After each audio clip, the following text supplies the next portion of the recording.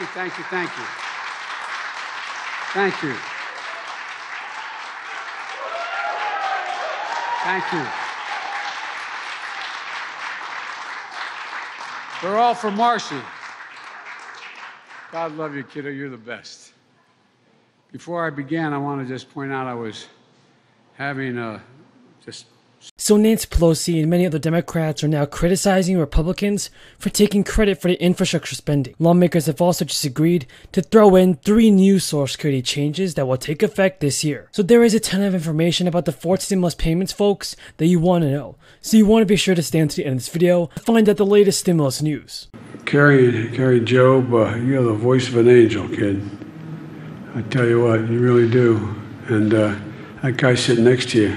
So everybody, the 3rd stimulus check was sent out to eligible Americans starting back in March of 2021. So now the IRS is saying this. They have now sent out all qualified payments, and they say some families may still be leaving money on the table. The IRS has announced that parents or a child born or added to the family in 2021 is going to be eligible to receive some $1,400 stimulus check, but you are entitled to receive it if you apply for it. The IRS recently started sending out explanatory letters to those who did receive the 3rd payment, which breaks down how much you've gotten and whether you can qualify for more.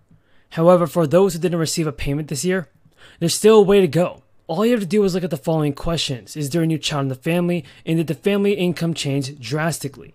If the answer is yes to any of these questions, then good thing is that you qualify for it. The IRS has reported that it sent out 175 million 3rd round payments last year, which totaled more than $400 billion. For those who received the child tax credit payments last year as well, a separate letter is also being sent out to those families as well. The Recovery Bay credit must also be filed as part of your 2021 tax return. And a proud daughter of Ohio, Secretary of Housing and Urban Affairs, Marcia Fudge, who's represented the district as well. And Mitch Landrieu, who's leading the implementation of our infrastructure. Where are you, Mitch? They don't know anybody from New Orleans down here. He used to be the mayor of New Orleans, and I called him. Mayors know how to get things done, as the mayor will tell you here. And I called him, asked him to come up, and would he be the hands-on guy to actually implement the law, implement it, get it done, and let people know how they can access it. And Brenda Malloy, chair of our Council of Economic Quality. Brenda, where are you? There you are. Thank you, Brenda.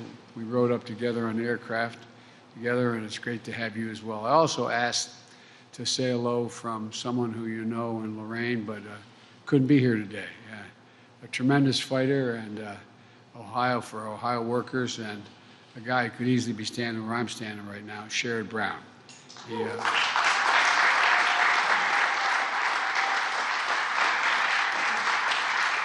Sherrod Brown working in the Senate, keeping an eye on that other team, see what's going on.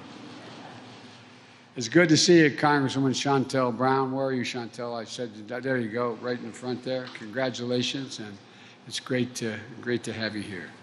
And of course, Marcy Kaptur. Marcy has not only made history as the longest-serving woman in the history of the House of Representatives. Every day she's making a difference. She never, ever slows up. And she's helping this region compete, thrive, and come back. You know, that's what I want to talk a little about today. Excuse me. The historic investment we're going to make to restore the Great Lakes, strengthen the region's economy, provide clean drinking water, clean up our communities, and create good-paying jobs.